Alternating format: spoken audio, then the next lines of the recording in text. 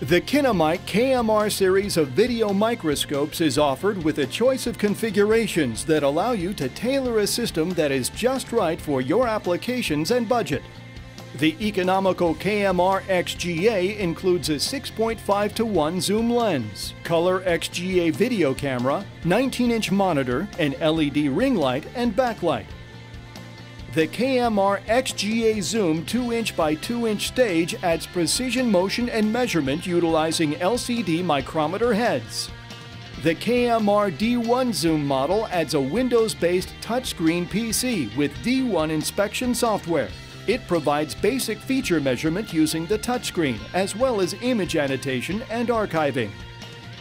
It offers precise, low-fatigue part inspection on its large monitor with controlled magnification and lighting.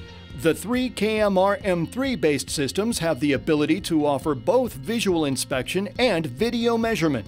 All three systems include a Windows-based touchscreen PC with M3 software.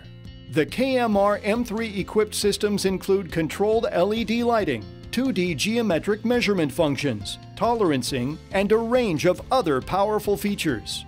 Touch points on the feature you would like to inspect. As you measure, the items are stored in a feature list that the software records and saves. The routine that is created from the feature list can then be run for subsequent parts.